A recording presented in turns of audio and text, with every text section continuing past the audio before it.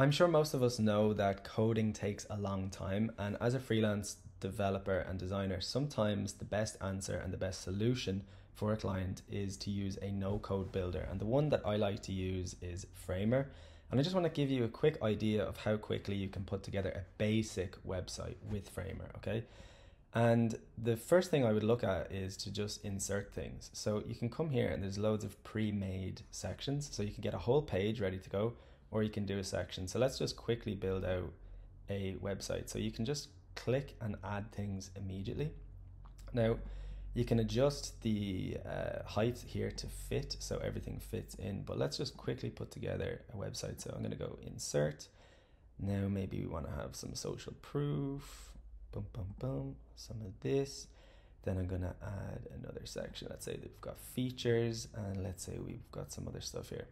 Okay, and then pricing, FAQs to address objections, and then sign up today. Okay, so quite quickly I've put together a very basic website. Let's say I want to have navigation as well, so I'll add this, and I can just zoom out and drag this up to the very top. If it's a little bit annoying here, you can always go to click away, click layers, see my navigation here. I'm going to bring it up to the top, to the top, to the top. Okay, here we go. Dun, dun, dun. That easy, even with me messing it up. Okay, so quickly I've just put together a basic website. Now it's currently not responsive, but I can make it responsive. And there you go, like you've put up a website. Some of the stuff is interactive already, ready to go. Now, one of the things that I've run into, and you probably will also run into if you're building with low-code builders, is sometimes you want custom components and things that they don't currently offer. So I'm going to show you quickly how we can make one of those things. So I also know how to code, and I recommend people learn how to code. But the nice thing about Framer is it's built with React. So you can make custom components relatively quickly, just like you would in a normal project. So if I click over to assets here, I can come down here and there's a little button for code, and I can just make a new component here. So I'm going to just call it my form. Okay, and I can hit enter, and now I'm in a code environment, and I can update this section here however I want for a custom component. And one of the limitations I've found with Framer is forms are kind of annoying to use.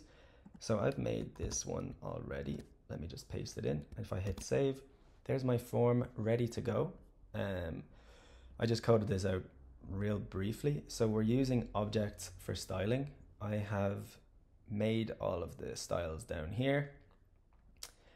And this is my form. So one of the nice things with custom coding your own forms is you can add validation. So the basic validation, I'm talking, you know, making something required, making sure that it's the right type of input. So here I'm using an email input. So if I enter something here and then something else here, something here, I've made all these required.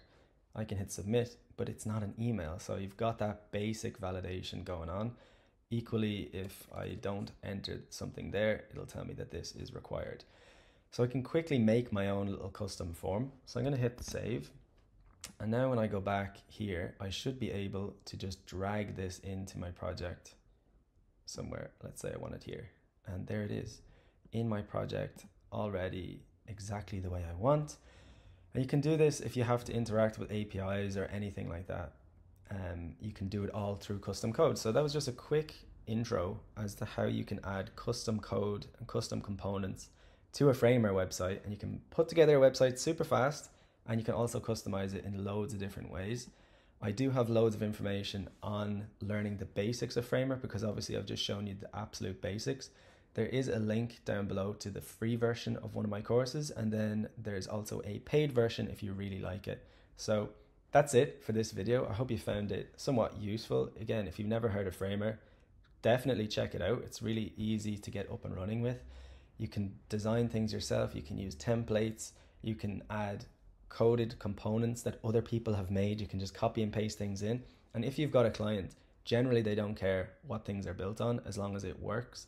So if you get good at this and you already know how to code, it makes your life 10 times easier. So hopefully that was helpful, and I'll see you in the next one.